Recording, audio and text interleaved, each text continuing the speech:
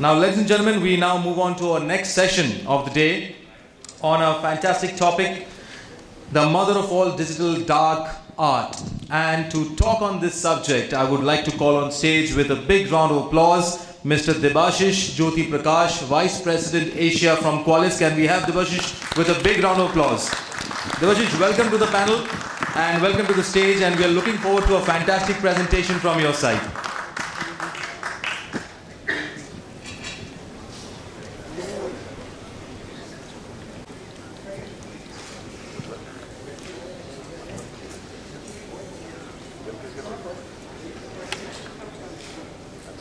Hello everyone. Thank you for coming out of your offices on a weekday. I know it can be tough. I'm going to be cognizant of the fact that we utilize this opportunity to learn something new.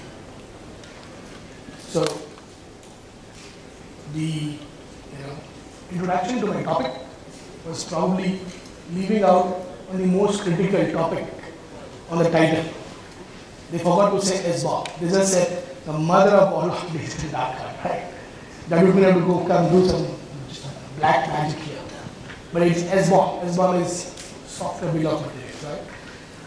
While I was preparing this topic in the last 2 days, I knew that the audience may be a combination of people who are probably listening to SBOM as an enterprise cybersecurity challenge for the first time, because they are busy doing all the other things that is consuming a lot of their team's bandwidth. So what I did, I tuned it in a way to make it look like it's more informative, consultative, rather than giving a point answer to a point problem. Right? So we'll talk about SBOM. Today, when you're trying to solve siloed cybersecurity challenges, you are prioritizing between various security initiatives that's supposed to secure your digital transformation journey along a variety of things in your organization. You probably are having a tough time prioritizing it, right? Things like vulnerability management, endpoint protection, risk reduction, all that things jumble in your mind. But one thing that you probably clearly miss is making note of the changing security trends. So what are the trends that I see or we see? We see a lot of focus on risk. People have stopped talking about, I've got 20,000 vulnerabilities, I've got 30,000 CVs, I've got 40,000 tickets. They're not talking about it. They need to make cybersecurity look more like a risk reduction effort, right? So it's all about focusing on risk, eliminating the ones that have the potential to kill, right? Very simple to you going to a doctor and telling him, I want to go do a full body checkup. You don't treat your broken thumbnail first. There's a least thing plastic you're interested in. You're probably looking at your heart first. You prioritize with the problem, right? So focus on risk. Focus on the riskier matters first.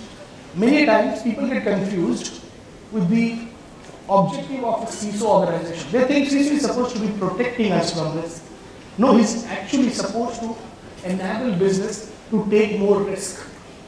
Like this old story of why do we have a brake in a car? It's not about slowing down the car, it's about letting the driver know that he can drive faster because there's a brake. Right? So it's about enabling the organization to take more risk, which in turn means more business. Right? So looking at risk, what's out there, how risky are they, are we taking steps to ensure that the gaps are plugged in on time, things like that. Looking at the changing arena of modern attack surface. There was a time when attack surface only meant your perimeter assets, then become internal threats, then become cloud containers, then become mobile, then became serverless, all these things, right? So you have an enormous bunch of things adding to your attack surface, probably with every new technology that your organization wants to adopt in a digital transformation journey. Every time you look at a new technology, it's a headache for the CISO team because now this brings in more newer attack surfaces. Tool stack consolidation.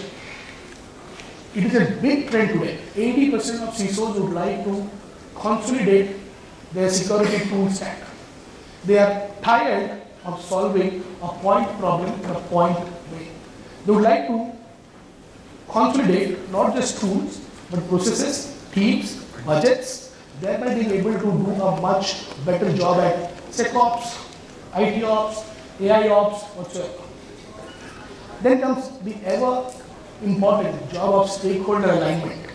I've been a part of large projects where the job could not move forward just because the CISO and the CIO team were not in sync. We were running two parallel organizations, running duplicate efforts, right? Not consuming the knowledge, or sharing knowledge between each other. So make sure that you have stakeholder alignment. The executive sponsorship to a project is far more important than going and making your spend buying the security data lake or a SIM or ADR, right? Then comes automation. If you are trying to attend to cybersecurity in 2022, it's not a problem of features and functions. It's a problem of scale. Your hackers are probably far more automated than you are. They are spending in automation. You and me are not. Right? Make it difficult or make it less incentivized for the hacker to bother you.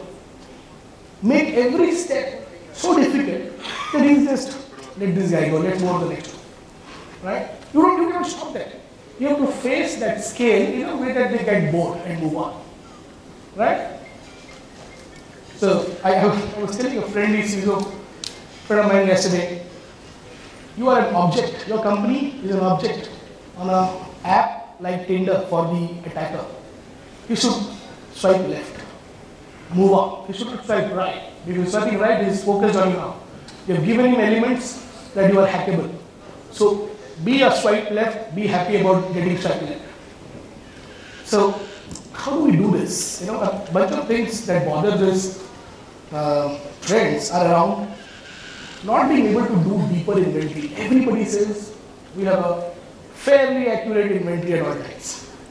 But the point is inventory can be done right only if you are looking at both the breadth and the depth aspect of it. You might probably know systems exposed to internet, external attack surface, internal assets behind a DMZ, all these things. But do we really know the depth of it? Opening ports on these exposed assets, running services, installed applications, the life cycle of an application. How many certificates are about to expire in the next 6 months?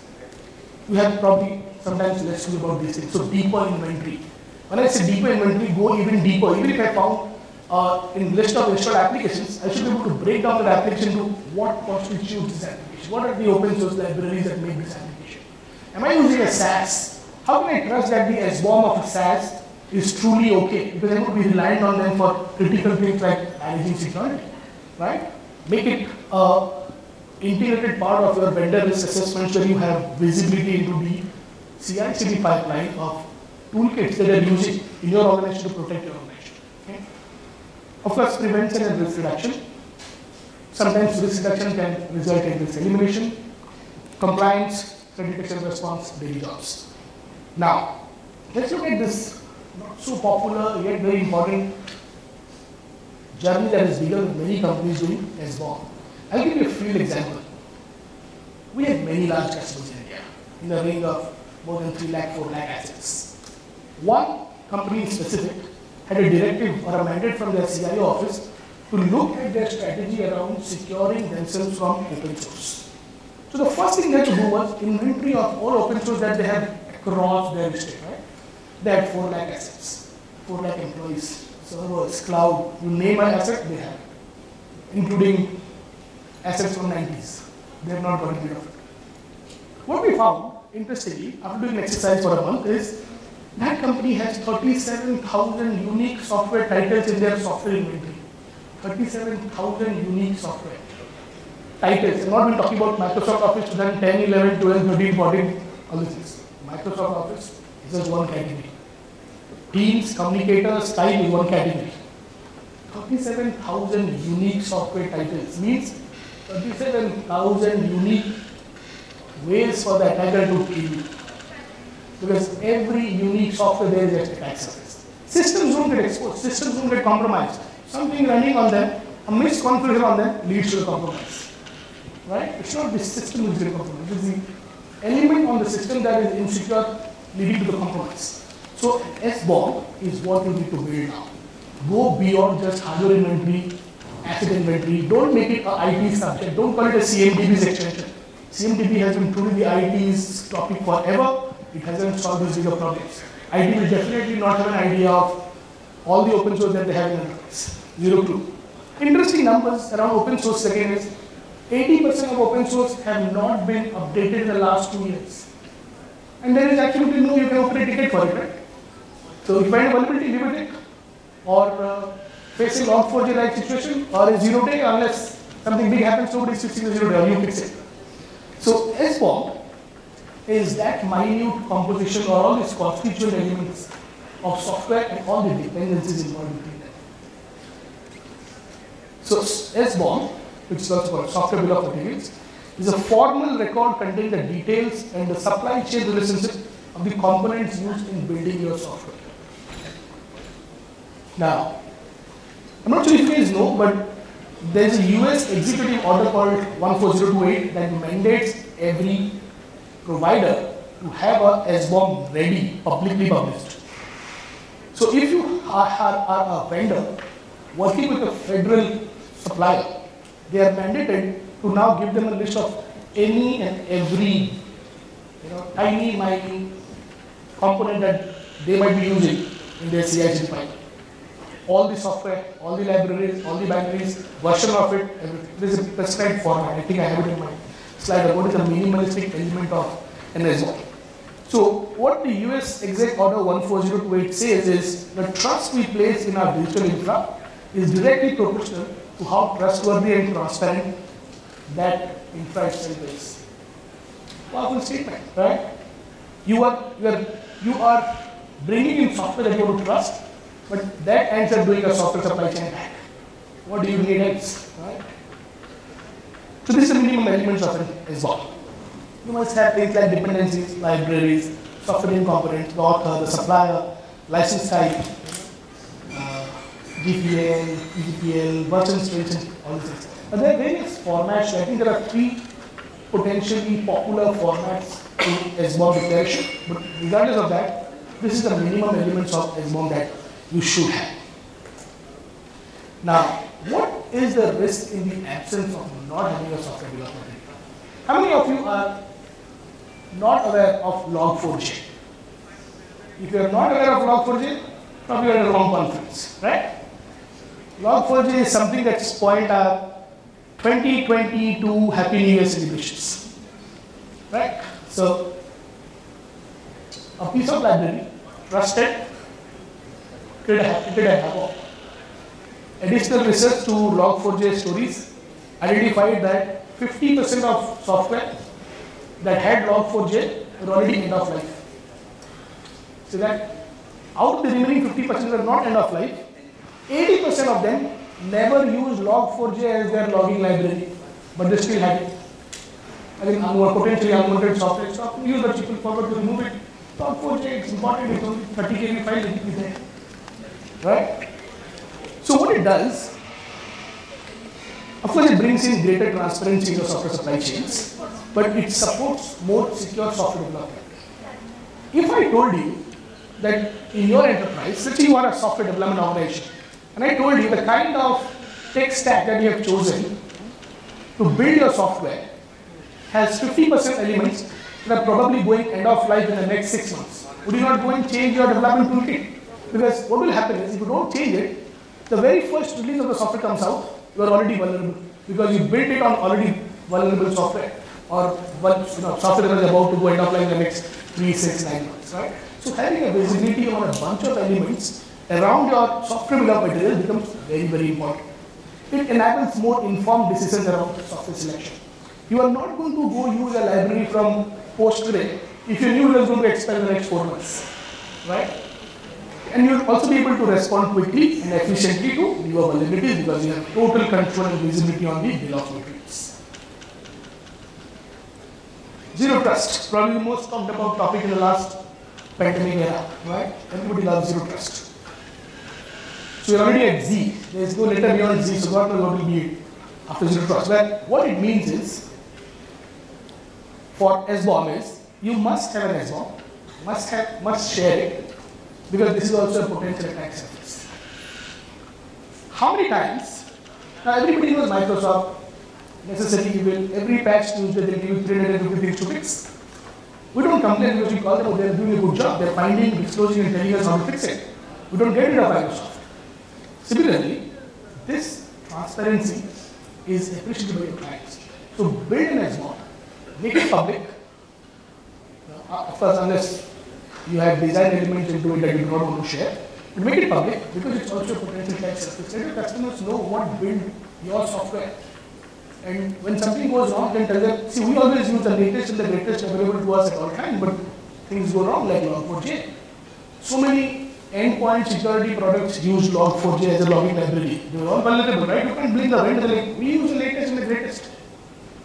Why is it important? Because the risk of not having this visibility far outweighs not doing it, right? And who should supply this as well? Any critical software vendor, be it IT, OT, security, identity, or even cloud providers. All the SaaS vendors that you use.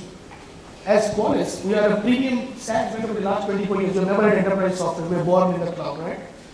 All our contracts today, all our master services agreement, all our third-party vendor risk assessment from our customers demands that we present them as well. And we happily provide it. You know why? Because that is my claim, saying that trust my agent running on your machines, because you are never going to be party to a software supply chain attack. And this is how I maintain it, this is my pipeline, this is how everything gets addressed. So that visibility brings in more trust, right? So terms that are very ubiquitous are being used in exchange of each other. CSAM, Cyber Security Asset Manager. People build CMDB, become an IT subject. Log4j happened. People were not bothered about going to CMDB and looking at who is the asset owner. From where was this server bought? Not helping. They wanted to find out exposure data. Why did this happen? So you must build an asset inventory purpose built for cyber security.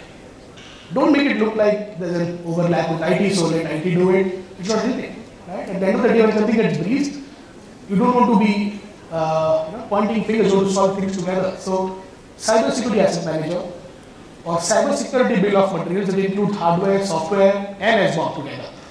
So who would need it? Your customers will love it. Your lawyers would love it. Of course you will also like it, right? How do I create an SBOM? The easiest way, ask your build teams.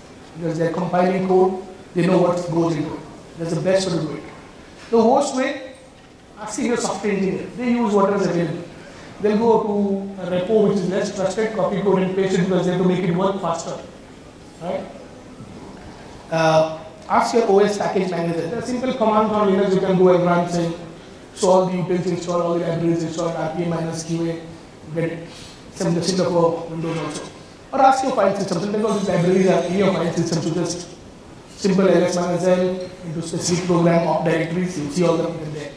But the best way to do it is launching a quick scan with an asset inventory tool or a vulnerability scanning tool that has the ability to do deep discovery of your SBOM. And like I told you in the beginning, you need deeper telemetry of your inventory that is purpose built for cyber security exercise and not for an IT exercise. Go full depth, go full wide. So it's not great to just identify a bigger category of devices. It's also important to get deeper into it. I found a switch, router, firewall, IDS, IPS, database, end system, Windows server, Linux server, container, workload. Great, that's the breadth of it. Go deeper now. If I find a running container, what was the image that was used to spin up this container? What is the Terraform template of this image? What is this container made of? Right? Where did all these things come from? That is your deeper delivery. I did a small Google search around kind of code bases being attacked. This is the demographic that came out. Interestingly, 47% is third-party applications as expected, where you have the least control. You can't pick up your phone call and call a third-party vendor called WinZip. WinZip, you introduce 35 vulnerabilities by not giving it as well. Nobody picks your call. Probably Microsoft will, Qualys will, Oracle will, right?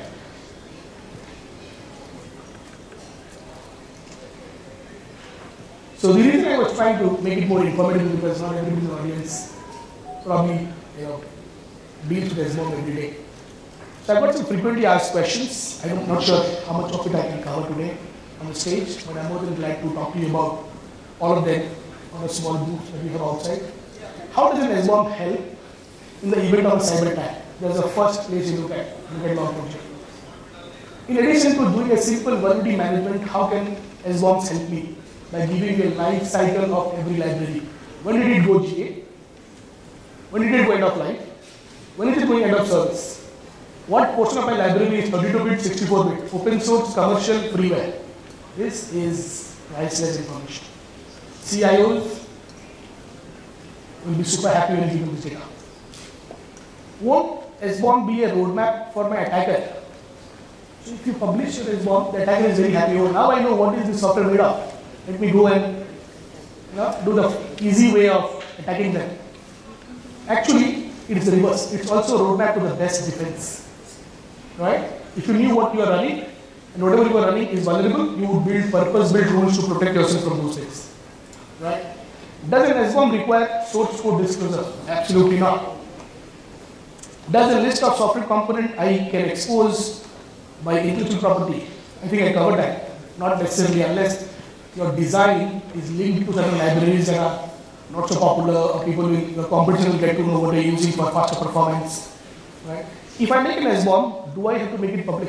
Again, depending on the nature of regulation that we are dealing with, or the nature of customers are dealing with, it is always disclosed with an NDA in place. So you don't have to make it public unless you are a vendor that is using a lot of GPL licenses. Does an SBOM increase my exposure to license violations? 50-50. Right? Sometimes your things are not everything that you do is your own creation. You get things from GitHub here and there. So maybe there might be some accidental license violations. Okay, until you are selling your software to somebody who can do a software composition analysis. Look at what part of your code he cannot be sued for in the future before they buy. Right? Or else, unless you don't plan to sell it or it's an internal application, don't care about the violation. Because the reason it was sold in the first place is because they wanted somebody to copy it and use it. Okay? That's all for now. If you have more questions, feel free to ask me now or maybe at the small booth we have outside. Thank you. Hopefully it was useful. Thank you so much. A big round of applause, ladies and gentlemen, for Debashish. Debashish, I would ask you to kindly wait for a moment more. And I would like to call on stage Mr. Ashish Shah, CISO from Star Union Daiichi Life Insurance, to kindly do the honors. Ashish, thank you so much for doing the honors. You don't have time for questions. Maybe one. Oh, sure, absolutely. I mean, if you guys don't ask me a question, I'm going to ask you back. So. I think I did a good job teaching. Yeah. But anyways, nevertheless, I would just like to tell you that you can always have Debashish answer your questions offline after this session as well. And Qualys is there with a booth, so please do visit their booth space and please do engage with your sales team. And I'm sure they are going to help you with all your queries and questions with their solutions and products. So thank you so much once again, Debashish. Ashish, if you could do the honors.